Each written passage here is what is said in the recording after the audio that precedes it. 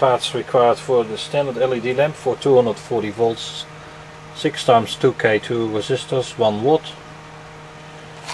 Then we get 4 times 1 in 4007 diodes, one rated at 1 ampere, 1 kV.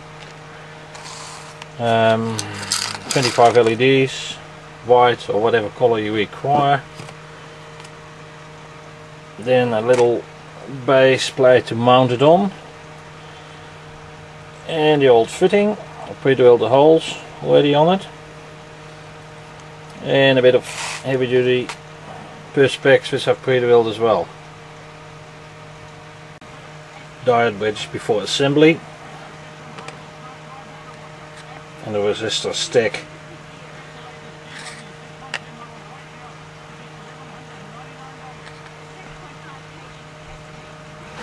The diodes are now in place on the resistor stick.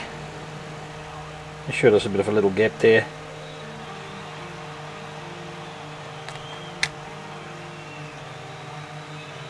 Now a lot is now sunk into place. A couple of dabs of solder, and time to put all the LEDs in position.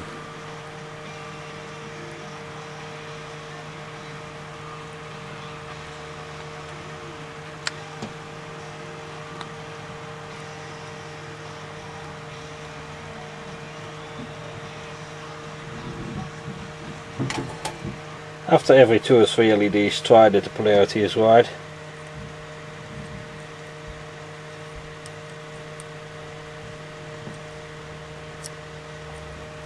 Saves a lot of mucking around. This is the front part of the lamp. Rear part LEDs. And the assembled cluster with LEDs in a circle around. Okay, here's the circuit on a temporary 110 volt supply.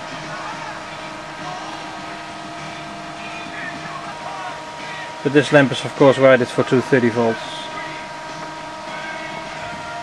Quick assembly prior to the heat gun or the glue gun to glue the top end onto the unit. Okay, final test at 230 volts. LED on.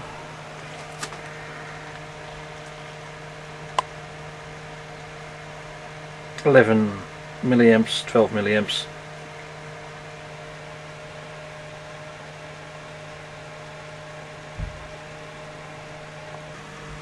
Okay, the electrical calculation: voltage U I times R, 240 volts minus 82.5 volts for the LEDs. Current times 13.2K, that's the resistors, gives us 11.9 milliamps. The voltage on the LEDs is 25 times 3.3, gives me 82.5 volts.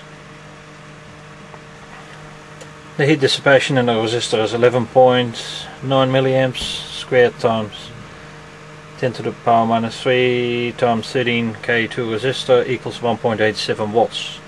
So with a 6 watt resistor it's adequately rated. And this is the simple electrical diagram. Series resistors, bridge rectifier, LED 1 to LED 25.